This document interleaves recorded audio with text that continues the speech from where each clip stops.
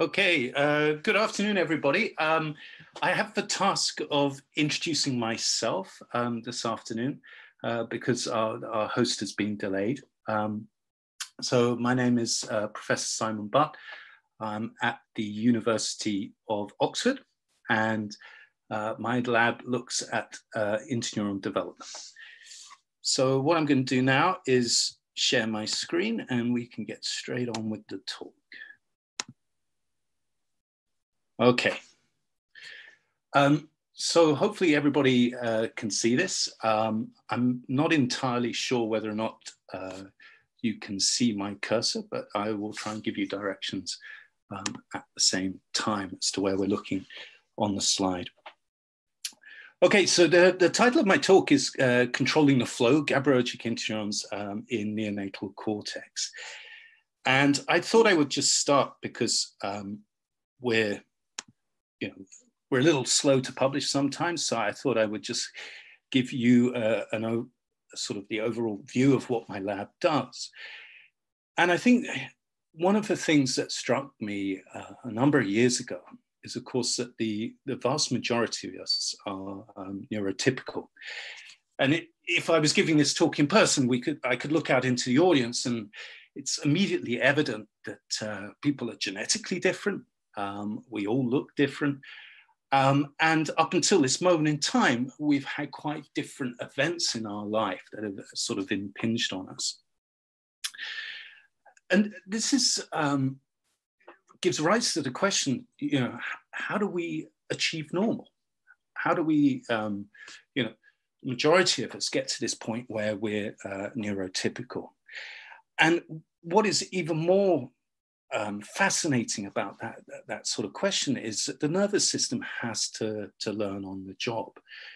So what we've been thinking about is, what are the constraints on development that ensure that we acquire normality, that we can use sensory information to make correct behavioral choices through our life.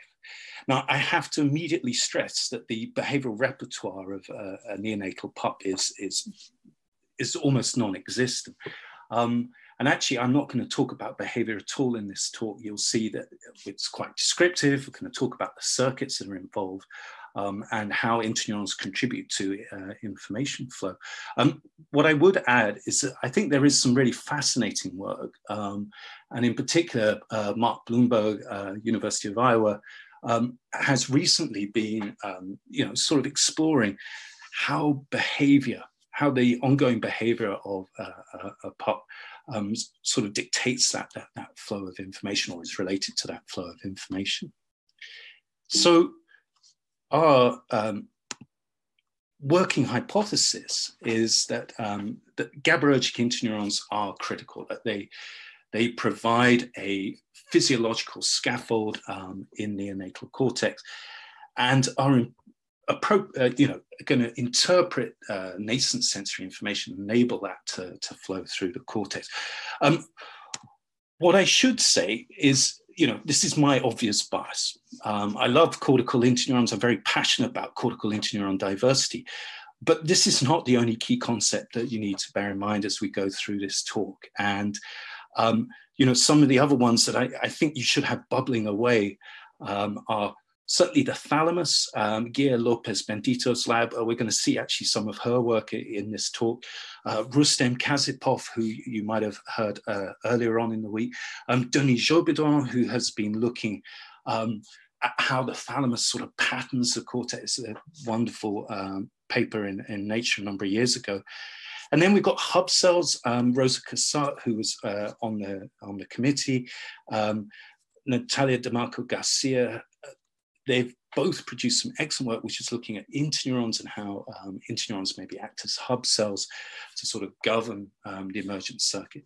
And then we have more sort of classical ideas, things like homeostasis, which again I maybe will touch on a little bit, Gina Trigiano, Maffei, and so on. And of course, plasticity in critical period. And we've known this since the work of people like Takao Hench and John Isaac and Kevin Fox. So while I'm going to suggest GABAergic interneurons are this sort of critical physiological scaffold, I do want you to bear in mind all of these impacts. And actually, I think it's a very exciting time for the field because all of these ideas, as you will see, are starting to sort of come together and give us a real idea of how cortex comes online. Okay, before we sort of get back into development, I just want to talk briefly about what GABAergic interneurons do in the adult. And as it says at the top here, they control information transfer in adult neocortex.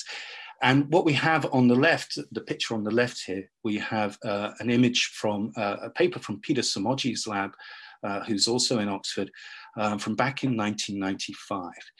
And what they've got here is you can see pyramidal cells just randomly firing. And then at the point where there's this little black arrow, they fired a single basket cell. And that's inhibited these pyramidal cells.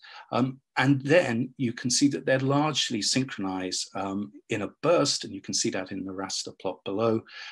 Then there's another dip as they go through there after hyperpolarization. And again, they're reasonably synchronized for the following one.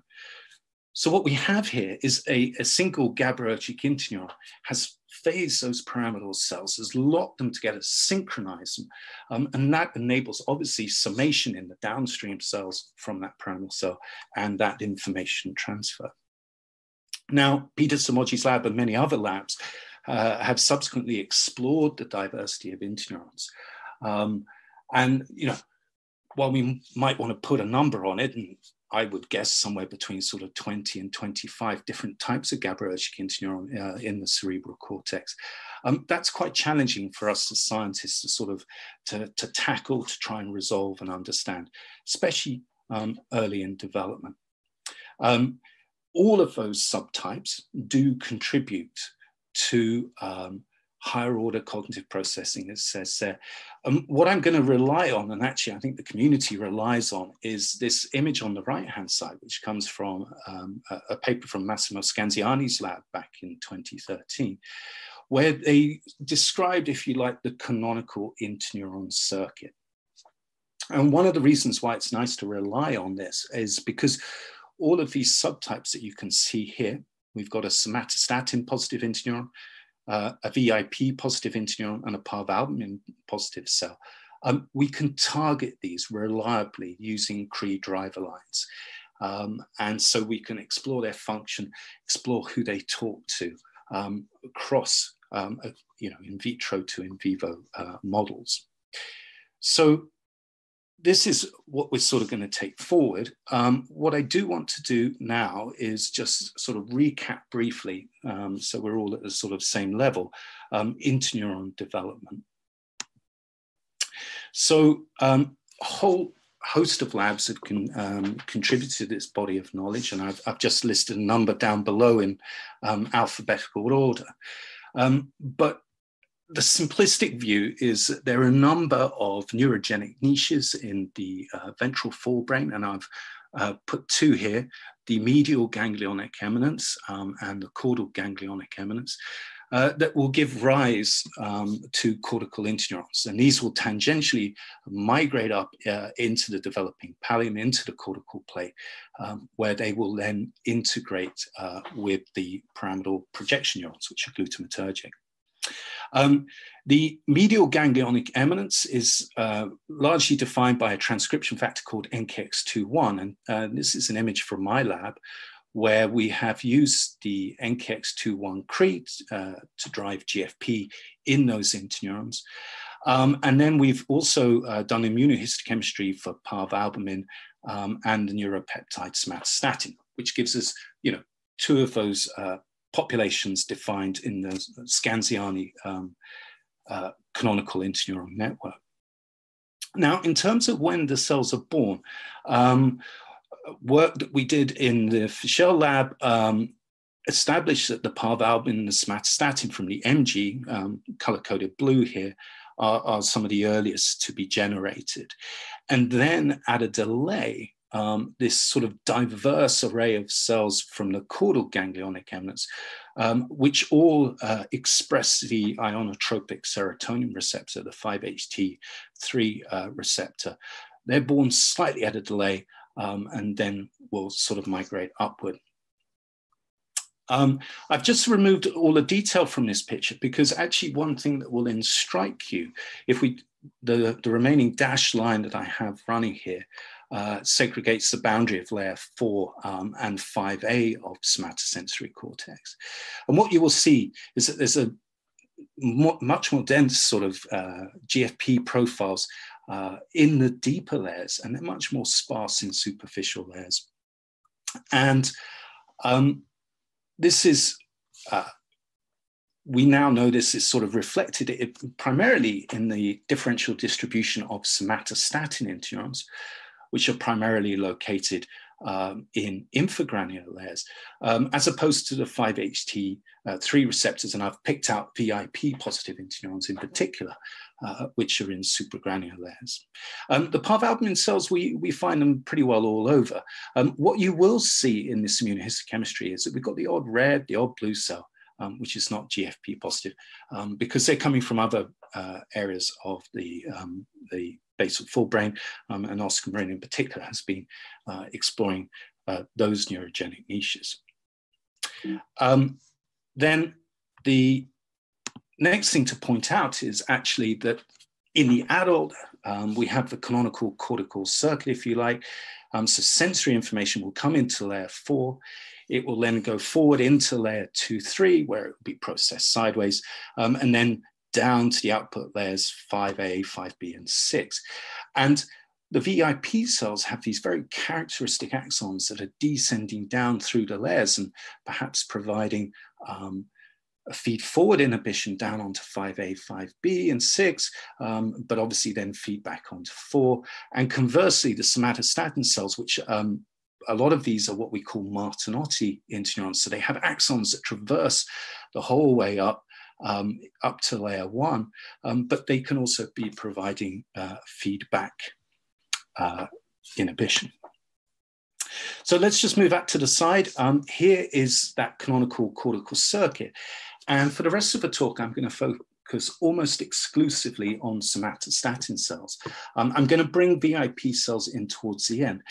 But completely ignore parvalbumin interneurons. One of the reasons for that is that the Cree line for the parvalbumin line doesn't really switch on until postnatal day 10 to postnatal day 14 in somatosensory cortex. And as far as we're concerned, that is pretty old, okay? At this stage, the circuit is reaching its adult state. So what is the evidence for a physiological scaffold? And this is published work from 2 papers we published back in 2016. And most of the work in my lab to date has been in primary somatosensory cortex in S1BF. And what I'm showing you here is some data that Andre Marquez Smith got during his PhD in the lab, where we performed laser scanning photostimulation. So this is essentially a bit like playing battleships. We have a grid over acute in vitro cortical slice. We fire a UV laser down and we uncage glutamate across this grid at specific spots in a pseudo-random fashion to reveal the total columnar input onto the cell that we're recording. And this particular image, he's recorded layer 4 spiny stellates all the way from postnatal day 4 through to postnatal day 15. We voltage clamped them at the reversal potential for glutamate. And this then enables us to reveal the total GABAergic input onto these cells. And each of these columns is one cell. So it's basically a map squidged down into a single column, and we've lined them up through development. And what I hope you can see is that the majority of GABAergic input onto layer 4 spiny stellate cells during this initial period, which is postnatal day 4 to postnatal day 6, is coming from layer 5B. Then, as we head into this window, P7 to P9, which is towards the end of the layer 4 critical period of plasticity in somatosensory cortex, we can start to see that the input from layer 5B is becoming a little weaker, and you can see some more sort of spots appearing. But then suddenly, as we hit the end of this critical period, we can see that the inhibition is now largely focused within layer 4. So this initial period, and Andre did a whole host of work, and if it's new to you, I would certainly encourage you to go and dig out the paper. What we discovered was that these layer 5B and their somatostatin interneurons form a reciprocal loop with the layer 4 spiny stellates, so we can actually record glutamatergic input onto these cells from those layer 4 spiny stellates. And the layer 5B somatostatin cells at this time point receive input from the thalamus, so they're getting thalamic EPSCs. And so we've got this transient loop that exists up until the end of the critical period. And if we looked in our brains now in somatosensory cortex, we would be here. But earlier on, this is the scaffold that's in place. And we proposed in the paper that this ultimately leads to thalamic engagement with layer 4. So this is literally a scaffold. It's there briefly, enabling the thalamus to acquire the layer 4 targets in an appropriate fashion. Now, at the same time, actually, we also published another paper in Nature Communications, and this was the work of Paul Anastasiades, where we tracked GABAergic circuits actually through pretty well the whole of development across the layers. It was a real tour de force by Paul because it's a colossal amount of work sort of crammed into one paper. And what we discovered was that at this stage, when we've now only got local inhibition, in actual fact, these layer 5B somatostatin cells, so that I put roughly P12 here, are now engaging with layer 2-3 pyramidal cells. And what is interesting about this is actually around about P12 is now when we're starting to strengthen the synapse between layer 4 and layer 2-3. And so we can see that our somatostatin cell is sort of following the network up through the layers of neocortex.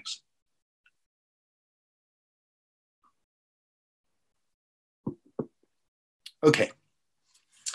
And I want to sort of show you this particular image because it's not one that's in the paper, although this is a reconstruction that Andre included in the paper, but mainly because you can see that the soma of the two layer 5B somatostatin cells explode, and we've got a sort of leak of biocytin into the tissue. But these have absolutely incredible morphologies, and you can see the axons tracing up. These are definitely Martinotti cells, and then you see it's almost like they're going up the septum between the barrels, and then the axons are ramifying extensively in layer 4. And actually, this cell 2 is the one that we've reconstructed here, and you can see this ramification within the barrel quite clearly. What you will also notice is that we've got axons, as I say, that are going all the way up to layer 1 or the marginal zone, whatever you want to call it at this age. But at the same time, we've got this collateral running back downward. So, and it's actually branching 3 times. And again, you can see it in the reconstruction that Andre did. And this sort of made us think, well, maybe there's earlier circuits, maybe it's involved in the initial engagement. And then Lopez Bendito's lab published this absolutely fantastic paper in Science this year, where they stimulated the thalamus all the way through early development. And this is a still taken from one of those videos. And, I stare at these videos endlessly. They're really amazing. And here we have postnatal day 2. they've stimulated the VPM. You can see maybe there's a cell lighting up in the subplate. But what you can see, and by the way, I put these layers in, so I'm just wondering, hopefully Gia will join us for the questions, and she'll be able to tell me whether these are roughly right. But what is clear is that there's activity in putative layer 4, putative layer 5, and really strong activity up here in the marginal zone. You can see how maybe this then relates to the morphology of our somatostatin cell. If you're looking for sort of classical subplate, then you maybe perhaps have to go slightly earlier to when they were doing this in the embryos. The point that they make in this paper is that this columnar activity is established early, is established embryonically, and I absolutely for that. And you can see here, this is probably the subplate lighting up here, and then this sort of dense activity. To my mind, again, this is probably layer 5 at this particular age. And so we wanted to explore these early circuits. Are the somatostatin cells actually engaging with the subplate? And I'm not going to go into this in great detail because I want to sort of show you some published work in vivo. But Filippo Getzi in the lab did an absolutely amazing study. I often describe these as simple experiments, but I can assure you there's absolutely nothing simple with recording sort of P2 neurons, recovering their morphology, and doing laser scanning photostimulation. So this was incredibly heroic. What he did was he went in and he recorded what are called LPAR1 EGFP subplate neurons. We established that there were two morphological subtypes. And the clear distinction is the one on the left here with the arrowhead is what we call one of these pyramidal subtype. It's got a very clear apical dendrite reaching up into layer 6. Notice this particular example is actually at a sort of 45-degree angle. It's slightly bent. And then we had a fusiform that didn't have a clear apical dendrite, usually horizontal with dendrites going out either side. And what it transpires is that the pyramidal type are the ones I'm showing you at the top here. They have axons that extend to the marginal zone, and they also have some collaterals that run along the subplate. And these only ever receive local GABAergic input. And you can see it's quite broad in this map. I've put these vertical lines where it sort of drops to 10% of the total input. So the pyramidal ones have axons going up to the marginal zone, but get broad local sort of subplate, maybe a layer 6A GABAergic input. In contrast, these fusiform ones whose axons are restricted to the subplate, they get this very tight columnar GABAergic input. And the plot here, you can see the translaminar in orange and the local pyramidal subtype in blue. What I want you to take away from this, and as I say, I do encourage you to go look at the paper because, again, we have mapped all the circuit. We've got the glutamatergic inputs. We've also got an interesting finding in terms of the thalamic input into the postnatal subplate. But at this stage, again, we can see this very distinctive layer 5 input. And Filippo shows and demonstrates in the paper that this, again, is arising from those somatostatin cells. This is the circuit that actually we propose. And I think the key thing I want you to take away is that this sort of unit here, so here's our layer 4 spiny stellate cell, they actually have apical dendrites that extend up into the marginal zone at these very early ages, so prior to sort of P5. Forming the reciprocal loop with the layer 5 somatostatin cells, and both of these are providing columnar information onto the subplate cells that receive thalamic input. And what I would propose is that this is the circuit that we're kind of seeing here in Gia Lopez Bendito's amazing study using the calcium imaging. One other thing I should mention, of course, this is reflecting my bias on layer 5 somatostatin cells. I think this marginal zone activity is really interesting. And, Natalia DeMarco Garcia, she's done some really fantastic work looking at layer 1 interneurons, in particular Che et al. Paper from 2018, shows that these are also really important for establishing columnar activity in somatosensory cortex. And what I would love to know is if these are also participating in this circuit, and you can see that really strong activity up in the marginal zone. Okay, so what I've done in this part of the talk is just sort of take you through some of our published data and the work that we've now done in the subplay. And the message I want you to take away is that we have this, for want of a better word, this incredible somatostatin interneuron that sits in layer 5 up until around about postnatal day 5. It is providing input onto the subplate, okay? Then, as we enter the critical period for plasticity in layer 4, it now switches, and we can see that in our image from that P4 cell, it now innervates densely the spiny stellate neurons in layer 4. These connections are then lost as we go towards active whisking, postnatal day 12, postnatal day 14 onward, at which point the axon now, as Paul Anastasiades showed, is traversing up and innervating layer 2-3 pyramidal cells.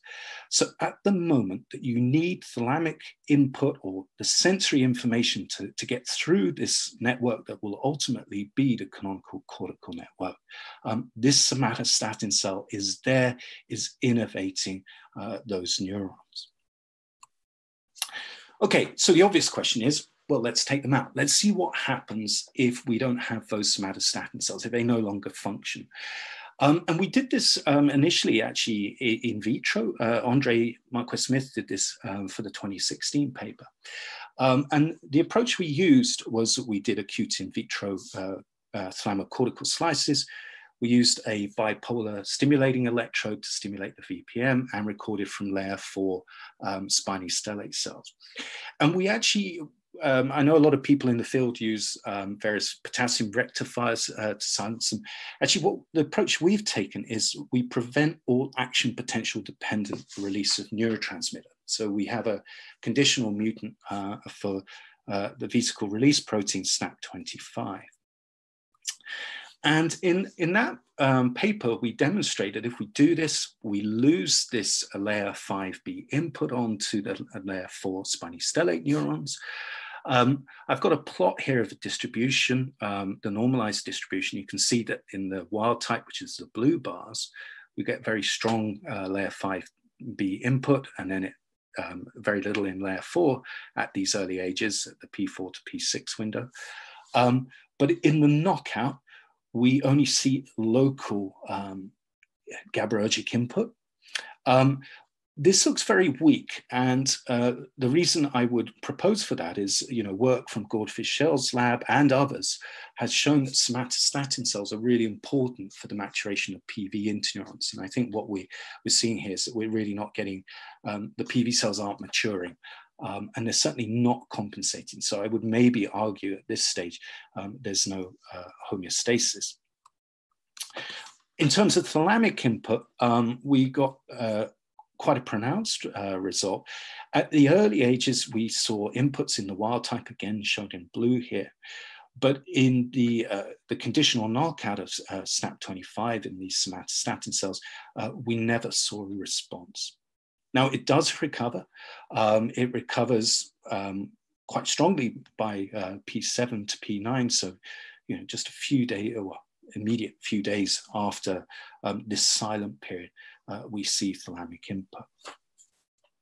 So this inspired us to ask, actually, what is the impact in terms of perception in these animals? And so we've now moved in vivo. And what we do is we do a multi-whisker stimulation using a piezo. We record using a silicon probe in S1BF, having confirmed the location using intrinsic optical imaging and post hoc, because we label the probes with dye. And we collect a whole range of activity. We've got spontaneous spindle burst activity that we see postnatal day 5 to postnatal day 8, which is this earliest window. We look at sensory adaptation, so we do multiple stimulations of the whiskers. And we've also looked at speed encoding. And because this is a brief talk, I'm really only going to touch on the spontaneous spindle burst activity that we see and the sensory adaptation. So this is the work of Liad Baruchin, who's a postdoc in the lab. And I should say that Liad is on the job market, so please do snap him up, because I think you'll agree this is really fantastic work, and they're not trivial experiments to do. One of the key tweaks that Liad did, you know, I think this is a little stroke of genius, was we not only did our somatostatin cells, which is the ones I'm obsessed with, but we also did VIP interneurons, so we can target those with the VIP CRE. And again, we cross these with this SNAP25 to conditionally silence that population through early development. Now, why do the VIP cells? Well, the thought is they're late born. Okay, they're coming from this caudal ganglionic eminence.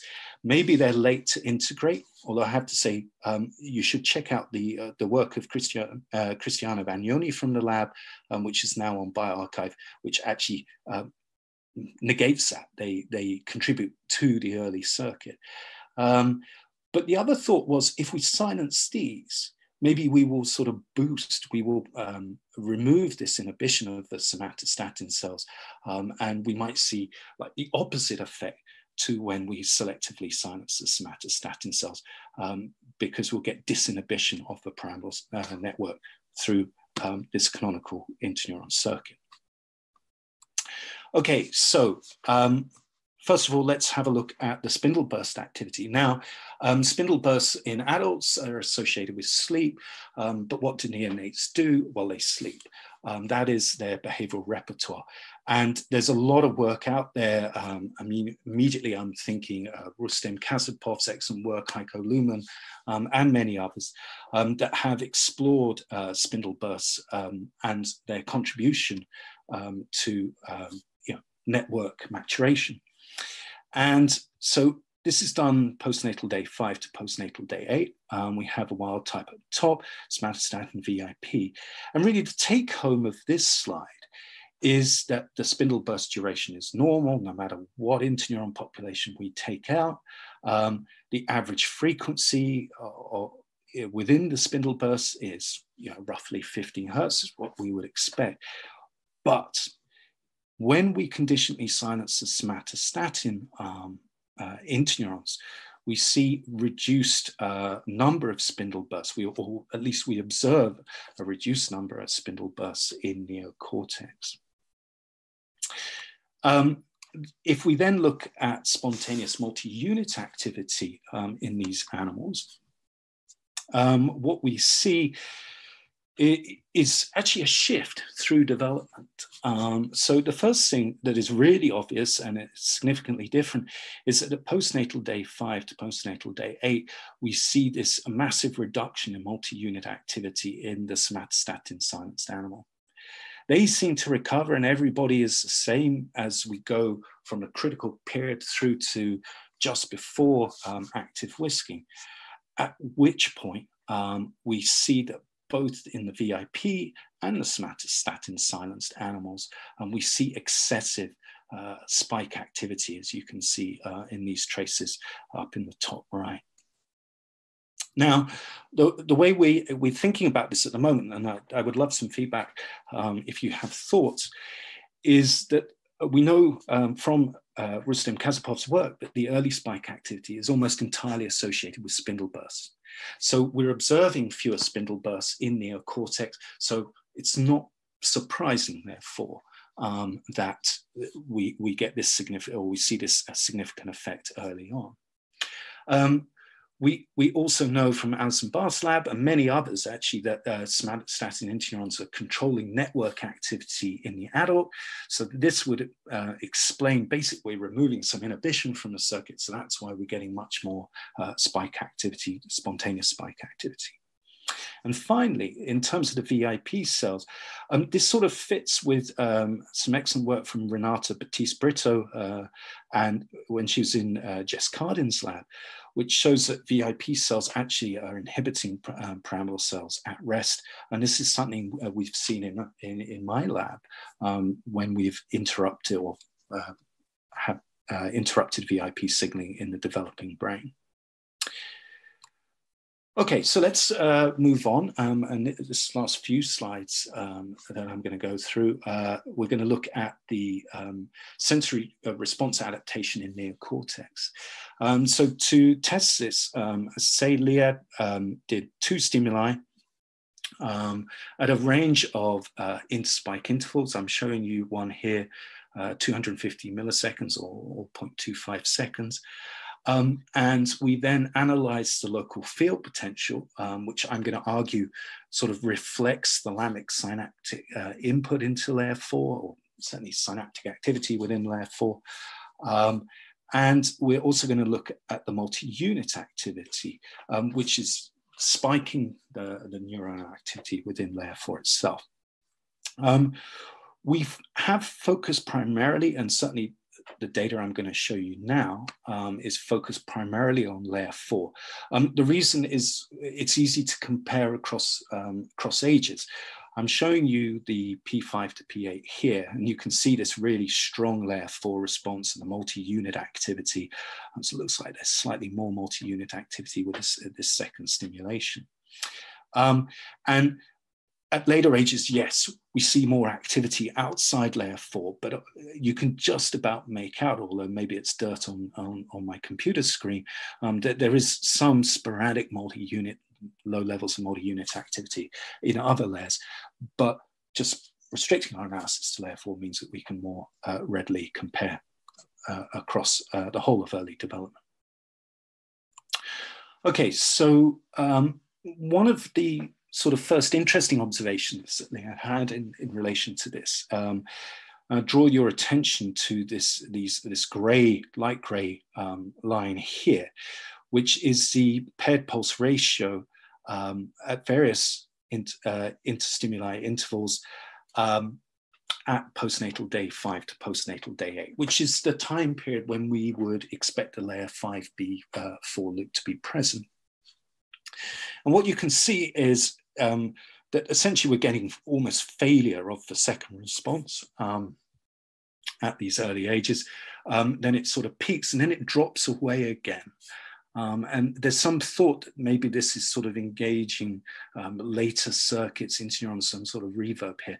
There's certainly the lack of early responses, probably because the thalamus is just not transmitting the information to the cortex. Then again, up to the lead up to active whisking, we still have a similar relationship, although it's flattening off here. And then we hit the sort of what we would like to call active whisking stage, and you can see that it's significantly different from this. Now, when we silence somatostatin cells and VIP interneurons, we don't really see much effect. The only possible effect is that we could point to is that with the VIP cells, it looks like we're not getting this second dip. And so maybe they're involved in this sort of late integration when you've got stimuli 1.5 seconds apart. But really, the impact is relatively minimal on the LFP. And this supports the notion that we're just silencing the cortical interneurons, we're not really affecting thalamic information coming in. However, if we now look at the multi-unit activity, the first thing to note is at P5 to P8, we actually see facilitation in the second response, and you saw it in that 0.251 example that I showed earlier. But across many animals, we see it almost selectively at 0.5 ISI.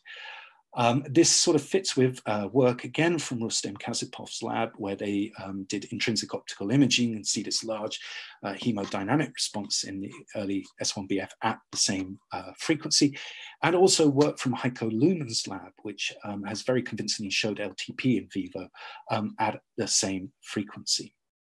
So this sort of fits with their data, which was very reassuring to see, because in the somatostatin animal, we see no facilitation at all. It basically plateaus off. It's a completely flat line here.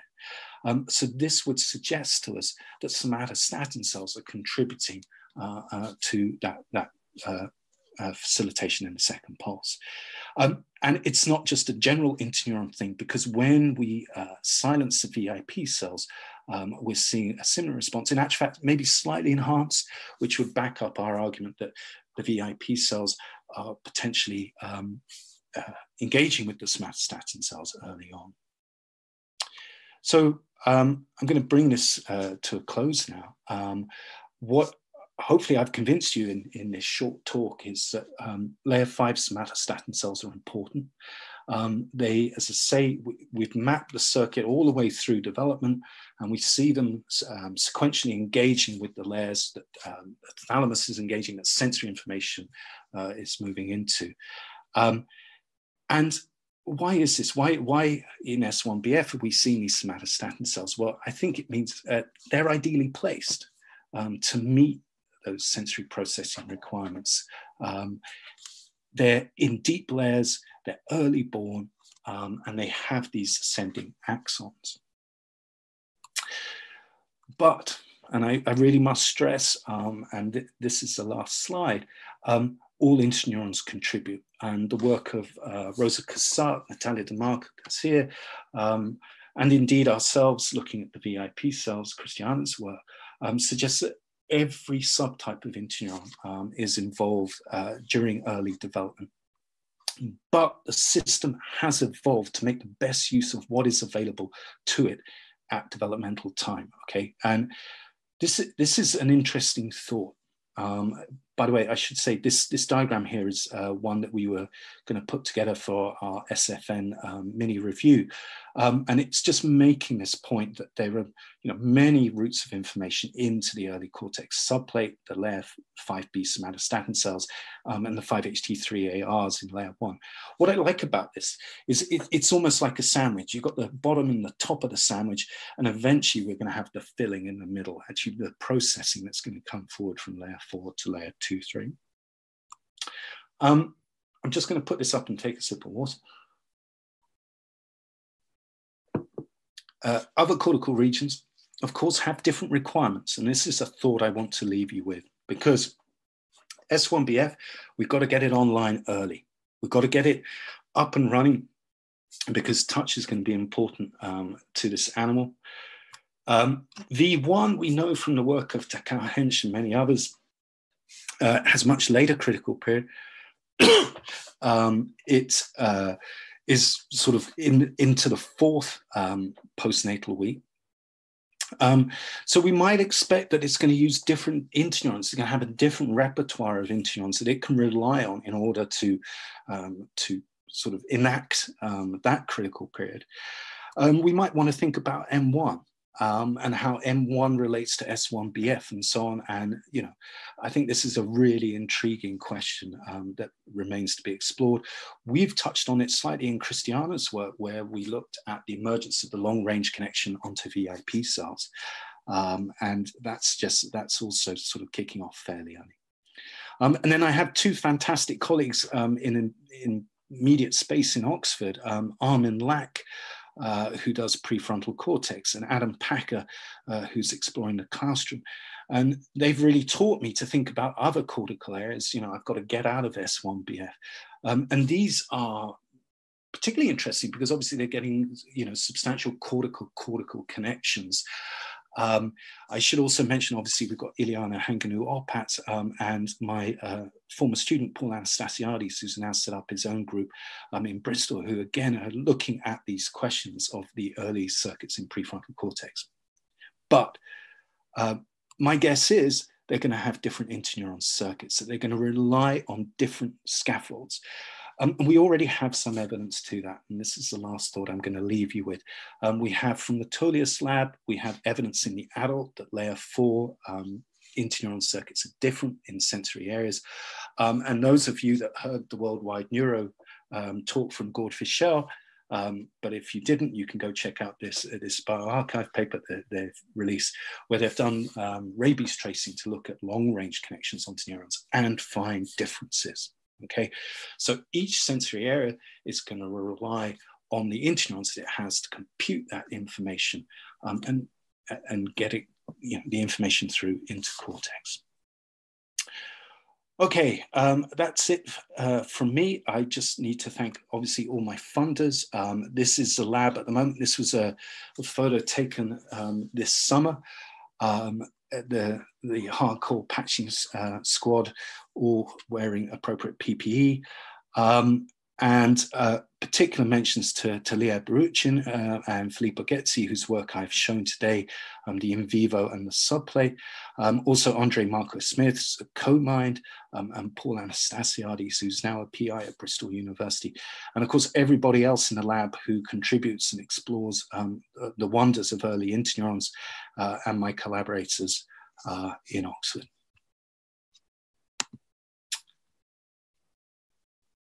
Okay, all right, hopefully I'm now back on screen.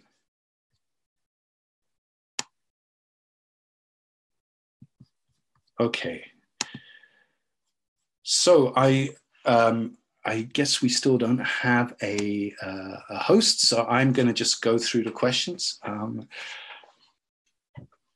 Yeah, okay, so first up we have one from Jimmy Dooley.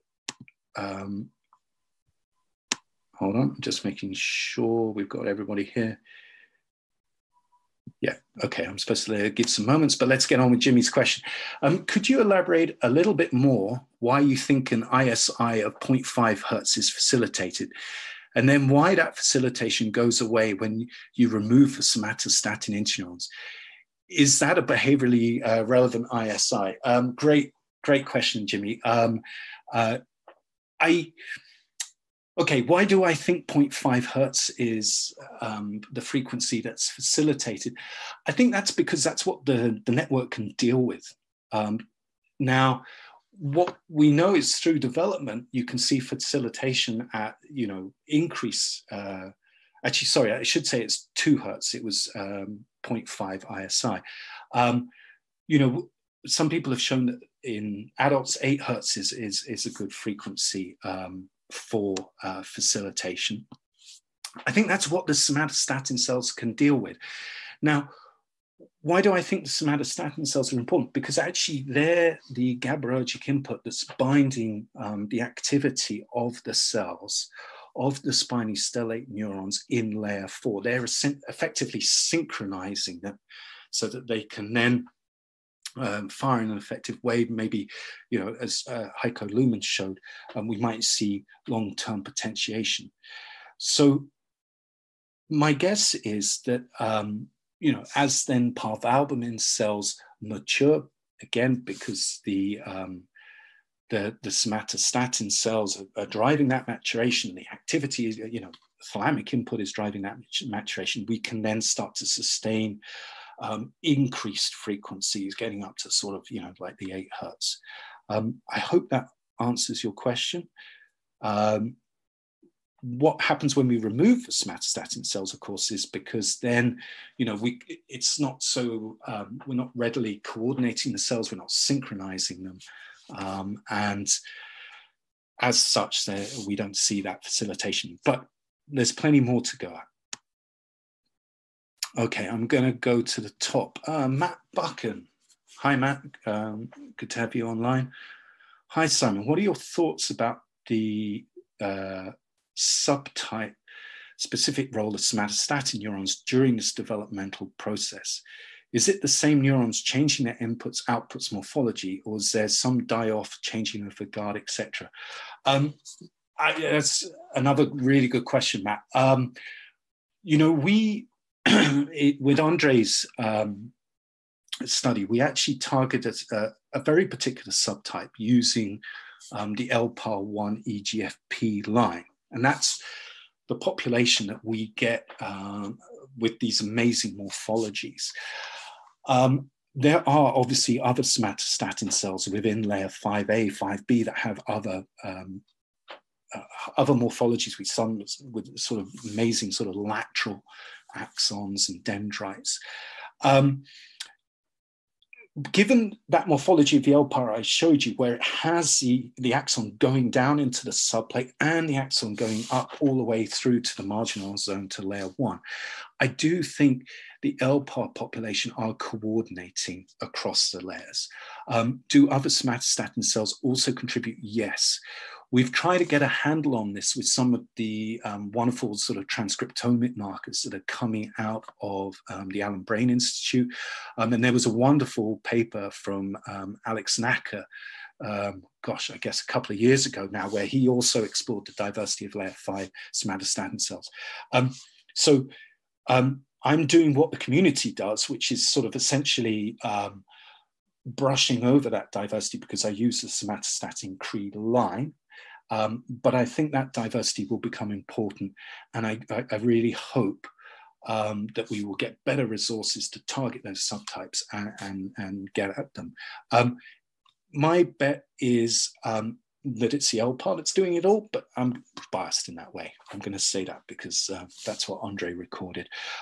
Do I think some of them are dying off? Yes. Immediately I'm thinking Oscar Marin has shown very elegantly that there's a lot of interneuron death.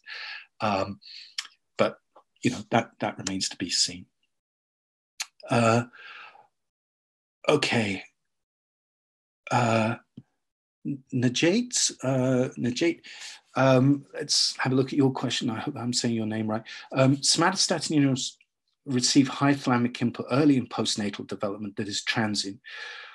Do you know the role of this early synaptic connectivity and why is it lost, since thalamic feed-forward inhibition in mature circuits is mainly mediated by parvalbumin interneurons?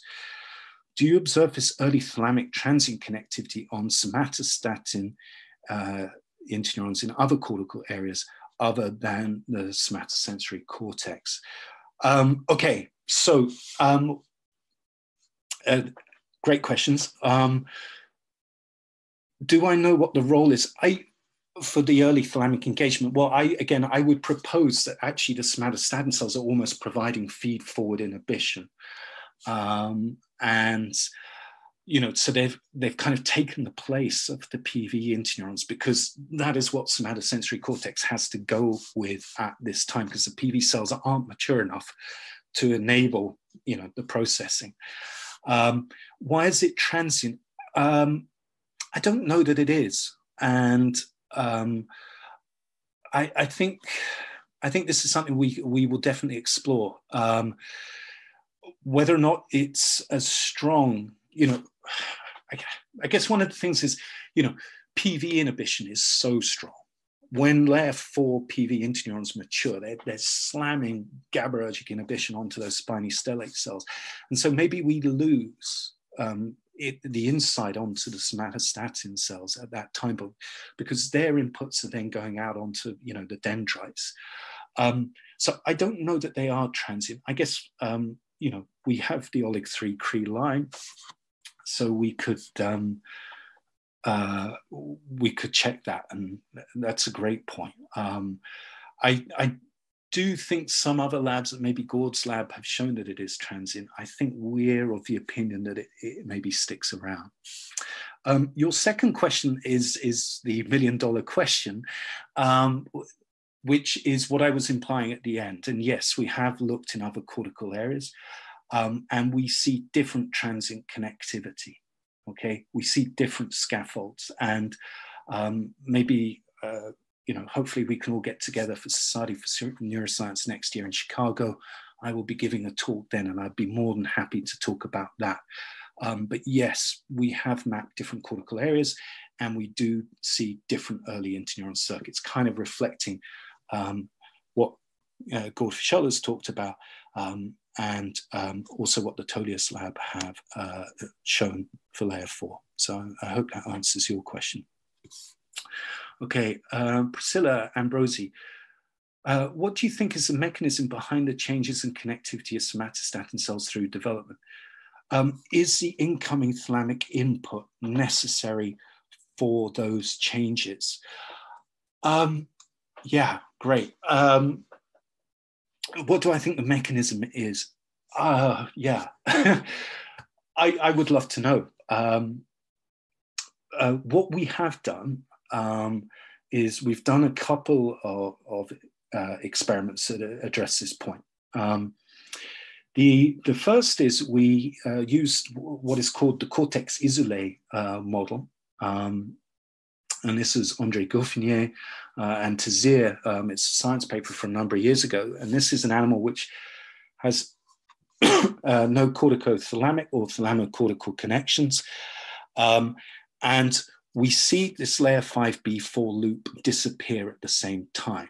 Now, Liad has done some in vivo recordings, and actually they're not completely cortex isolé. There is a very small delayed sensory input that's maybe coming through other cortical areas. And so there is activity in those animals. They have spindle bursts. And so we think maybe just the generic activity is causing that change. Then there's another experiment we've done, which is to return to the infraorbital nerve transection that we reported in Andre's original paper. And I want to thank my reviewer too, because reviewer two said to us, well, actually, how do you know that infraorbital nerve transection is attenuating sensory input? We make that argument in the paper because actually if we do the infraorbital nerve transection, we see a prolongation of the layer 5B4 loop. It is maintained. Again, we've revisited that. And actually what it looks like is that there's excessive activity. And so we're maintaining the 5B inhibitory input onto 4 because essentially the cortex is panicking. It's getting too much activity. However it senses that, it's then, we're seeing maturation of the local PV cells, but we maintain that 5B connection as well, just to put an extra brake on the system, okay? So what do I think the mechanism? It is activity, and it is thalamic. And just to go right back to the start of the talk, I guess what I should be pointing out is that the interneurons are like the primary responders, okay? They're, the reason for the policeman at the front end was they're sort of controlling the activity within cortex and they're making sure everything is appropriate, okay? And when they get inappropriate activity from the thalamus or from somewhere else, they have to deal with that, and they deal with it in some really intriguing ways. And that is definitely something that we're continuing to explore. Okay, the last question I can see at the moment is Pierre Orhan. What are the trade-off the system needs to make an S1BF compared to V1M1? Intuitively, why would it not use the same circuitry? Great question, and something we think about an awful lot. I think, S1 is one of the first sensors to come online. And so it needs to process that information in an effective way. And at that time, the somatostatin cells, the somatostatin cells are the only ones there. Why don't the other ones use it? I honestly don't know. One could imagine with V1, maybe it's because we don't need the tight input-output relationship between layer 4 and layer 5. Because S1 has a direct sort of motor component as well. Okay, I'm being told privately that we're going to be kicked out in 2 minutes. Is it 2 minutes now? But hopefully, Pierre, that has answered your question, okay? But it's a great point.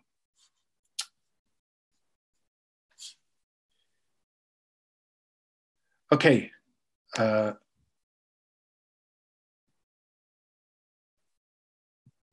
right, thank you very much. Look after yourselves, everybody.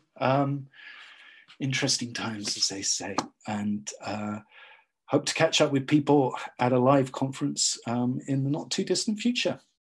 All right, bye then.